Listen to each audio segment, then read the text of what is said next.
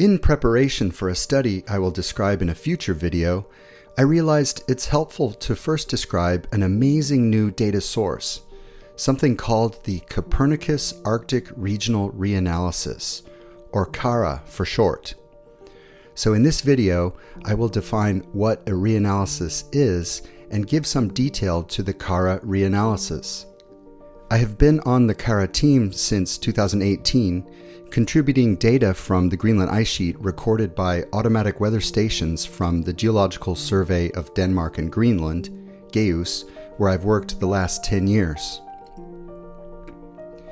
Into the CARRA product, GEUS is also contributing daily satellite-derived snow and ice reflectivity of Arctic glaciers, including the Greenland ice sheet, through European Space Agency contracts.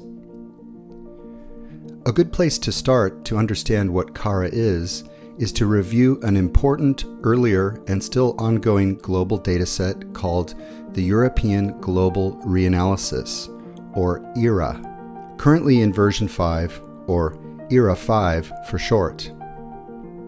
To understand what a reanalysis is, listen to the following from the European Centre for Medium-Range Weather Forecasts. It is today more vital than ever that we have long and reliable historical records of the Earth's climate. Thanks to the abundance of modern observation methods, our weather records for the present are quite complete. The problem is, these observations are not evenly distributed around the globe. Climate reanalysis can solve this problem. It combines observations made in the past with today's weather model to deliver a complete and consistent picture of the past weather. We first run a short-range forecast, and then we wait until we receive all the observations within an assimilation window. Once we have received all the observations, we go back at the beginning of the time of this window and we adjust the previous forecasts based on all the received observations. 40VAR is the only tool we can use to bring together these observations to build a consistent, physically reasonable state of the atmosphere. Hundreds of millions of observations need to be brought together in a consistent way, and 40VAR is the only system that can do that. So now you understand the European Global Reanalysis draws together many millions of weather and satellite observations into a dataset with hundreds of weather and climate variables that is continuous in space and time. In this animation, you can see the ERA 5 atmospheric humidity with tropical moisture reaching Greenland in an atmospheric river. Today, we have open access to this kind of information to study climate events that profoundly increase our understanding of the climate system. ERA 5 data are brought to us by the EU Copernicus program. Now, why is this program named Copernicus? Nicolaus Copernicus, a 16th century inhabitant of what today is Poland, made a pioneering contribution to modern science.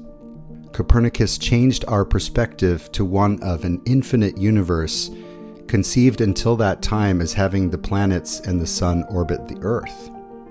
Copernicus's insight set in motion a spirit of discovery through scientific research, which allows us to better understand the world we live in.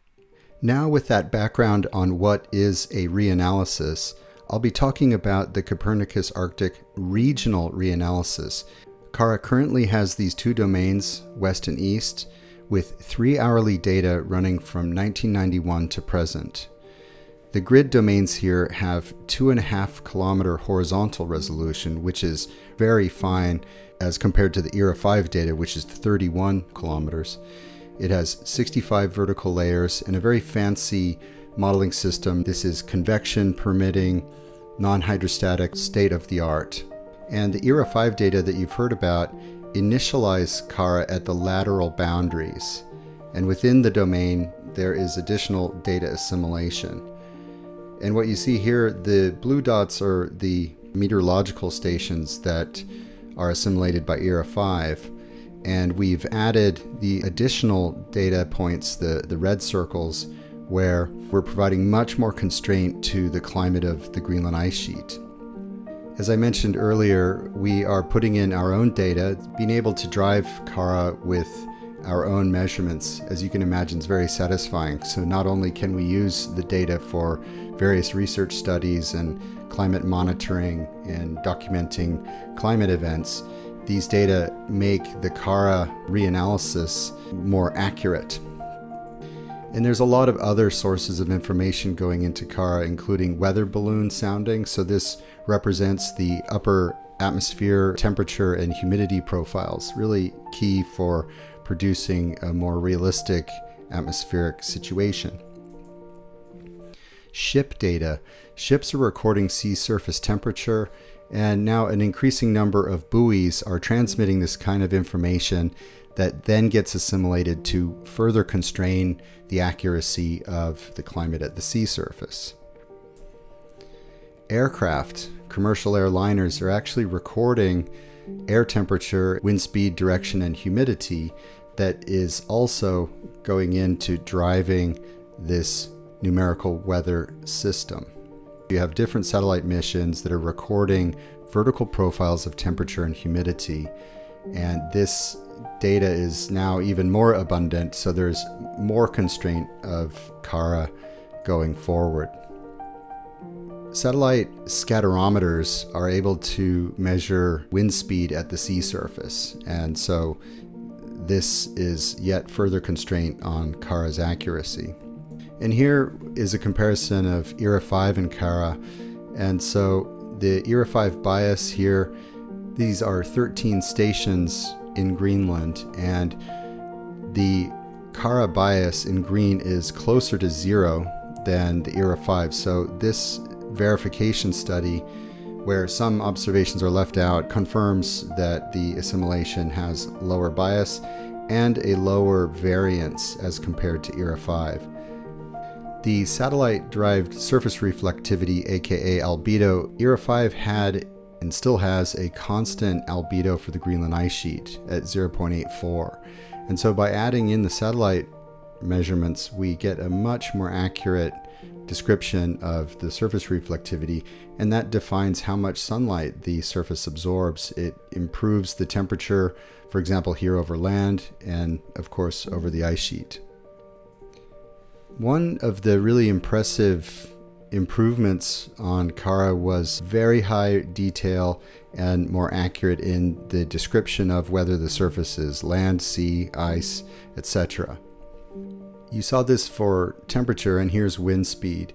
So again, the CARRA bias for these 13 Greenland stations has a lower difference with the observations around 0 than ERA 5.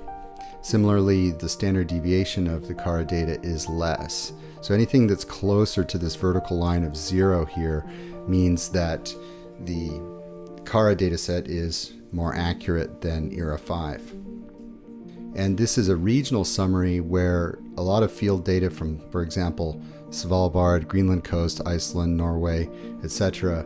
The green areas are where, for example, 2-meter air temperature bias is less. If the bias is higher, it gets a red color. So in the Icelandic fjords, ERA 5 is doing better in terms of bias. But overall, the green pattern you can see is how, in almost all cases, the CARRA data are more accurate than the ERA 5 data that we know and love. I compared the precipitation during an extreme 14 August 2021, and so here you can see the 31 kilometer resolution of the ERA 5 data. Relatively blocky. The CARRA data at 2.5 kilometers horizontal is much more detailed and resolves better these very localized extremes in this case, rainfall. And the difference of the two, with the ERA 5 being more wet, these green colors up here show that ERA 5 is drifting the moisture further inland, and that's not surprising because at 31 kilometers you're smoothing out the coastal terrain, which is steep and jagged, and the precipitation is really generated by how steep does the terrain get. And so by a more realistic treatment of the terrain, the Rainfall is placed closer to the coast where the mountains and the steeper terrain is, and we can see that ERA 5 is pushing too much of this moisture inland. Further verification of this with independent measurements shows the comparison with field data of rainfall, and the correlation, if it's high, then these two data sets are more similar to each other. And here's ERA 5, some other state-of-the-art modeling systems, and then the CARRA reanalysis has the highest correlation, and the average ratio of the observations and the model is actually in agreement, whereas the observations are wetter than ERA 5 by 40%. This is a zoom in of southern Greenland, and these are vertical velocities, an example of a climate variable that we can't easily observe in situ. And here we have it gridded over all of this domain. And here we see the red colors are strong updrafts in the fjords, and then a downdraft in the lee as the flow is coming onshore. And we see other things like updraft over this southern Casimute lobe of the Greenland ice sheet. Another feature is an updraft jet here. And the study that I mentioned at the start of the video, that this video is made to introduce what is CARRA, is that study is really dealing with the very fine scale effects and the dynamics and thermodynamics when there's a really strong onshore flow.